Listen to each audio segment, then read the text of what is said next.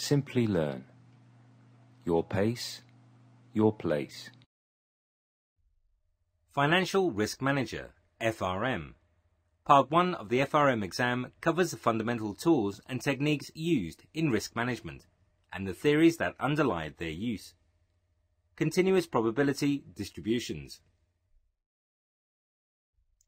In this session, we will learn mainly about the different types of continuous probability distributions. We will start by learning about the key properties of various continuous probability distributions, and then we will move on to discuss the differences between them. Continuous probability distribution is the distribution in which the random variable of study is continuous in nature instead of discrete. The random variable takes all the values in a given range, including all the real numbers. Agenda.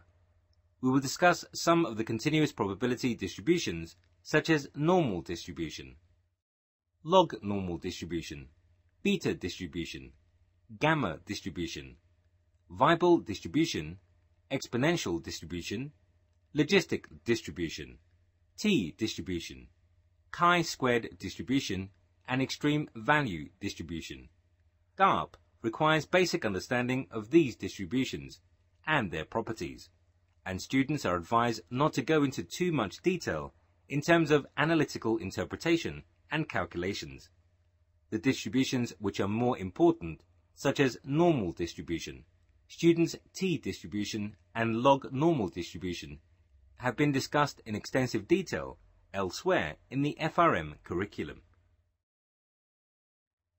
Normal distribution. Starting off with random normal distribution. Normal distribution is a type of continuous distribution that is most extensively used. It is bell-shaped and has a single peak at the center of the distribution.